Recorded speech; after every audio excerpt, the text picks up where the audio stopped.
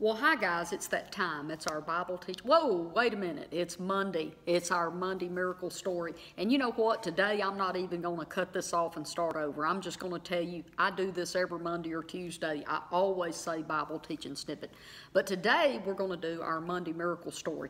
I'm going to go back to last week when I was talking about several different things, like how I know that someone has an unclean spirit when they're suffering from 3 or 4 different things, especially if it's 3 or more. I'm going to tell you the story about a lady. This lady came over. Now look, she did not come to my house to get healed, okay? She came just to have a meal here. And as we were talking, there was 3 of us here. And as we were talking, it came out that she was suffering from some things. And so I pulled her out on my patio. I love to heal people outside, you know.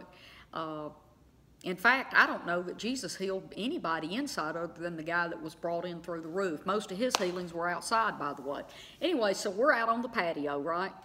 And I was told she had fibromyalgia, I think, maybe. I know she had arthritis, and she had a breathing issue, okay, which was pre-cancer esophagus stuff, okay? So she had a breathing problem, the arthritis, as well as, I believe it was fibromyalgia.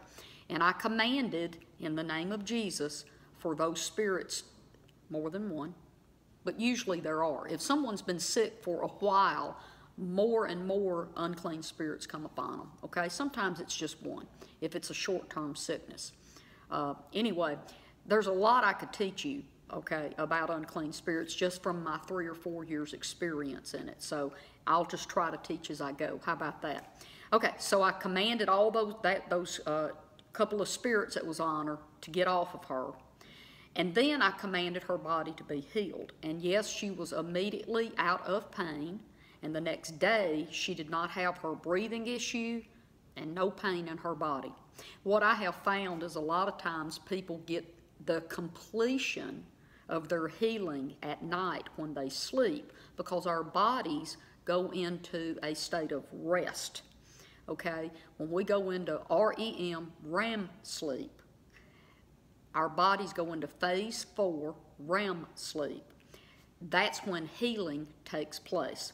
Our bodies were naturally created by God to heal itself 2 to 3 minutes each time your body hits REM sleep. Okay, and your body, if you sleep 8 hours, you're going to go into REM sleep 4 times. So a minimum of 8 minutes up to 12 minutes. Remember, the doctors always used to say, you'll feel better in the morning. That's why. There's truth to that, because we were created in our original state to always be balanced and healthy and not to be sick. Okay, so she didn't realize for a couple of hours until she was up and moving around a while that, bam, I can breathe and I don't have any pain in my body. So that is one time that I saw where there was unclean spirits on a person, and I commanded them to go, and it was an immediate relief of pain, but a complete healing the next morning after she rested and slept. The next thing I want to talk to you about is last week I made this comment too, is that I had actually, people were able to touch me and get healed. It's happened. And I've been able to just lay hands on people and them get healed. I'm going to tell you a couple of short stories before I get off Facebook about this, okay? Well, y'all know that I've mentored my little Courtney. And Courtney, one time, we were headed to church one morning, and she says, I've got this horrible pain in my hand here, Mama, and I want you to pray for me. Well, I didn't pray for her. She was busy telling me, she does that. She talks a lot sometimes. So she just goes off into talking about some stuff, right? Well, what I did is I just reached over and put my hand on her hand, and within just a little bit of time, she looked at me and she said, my hand is not hurting anymore. Did you heal my hand? And yes, I did. Remember, I told you I could direct the power of God. And while she was talking to me, I intently thought about, I'm releasing the power of Holy Spirit, Jesus' abundant life, into her hand. and healing her. I did the same thing with a young lady at Walmart. She was ringing me up, and I could tell she had a really bad headache or something, just the look on her face. And I said, "You don't look like you're having a very good day." And she said, "No, I have this really bad headache." And as she went to grab another item to scan it, I just slowly put my hand on hers and I patted her and I said, "But you're going to be okay. That headache's just going to leave." And you know, she had no idea. She said, "Well, I hope so."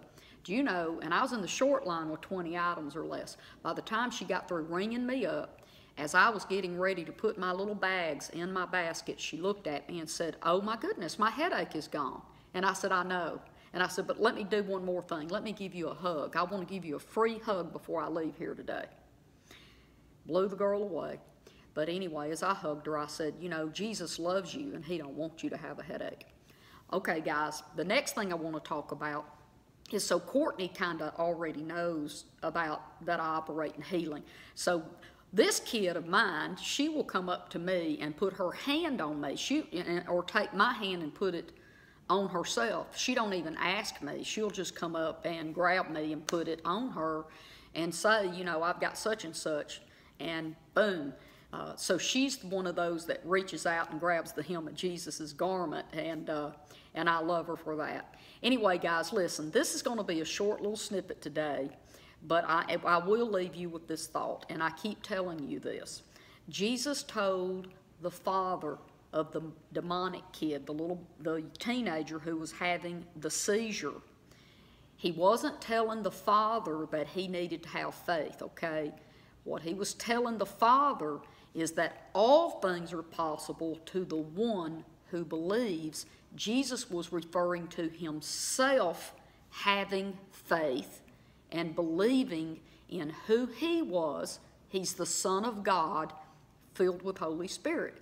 That's what Jesus was telling the man.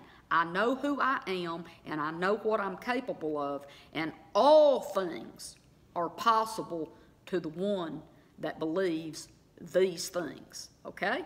Listen, guys, I'm going to run. I love you, and I'll see you tomorrow right here, okay? Bye-bye.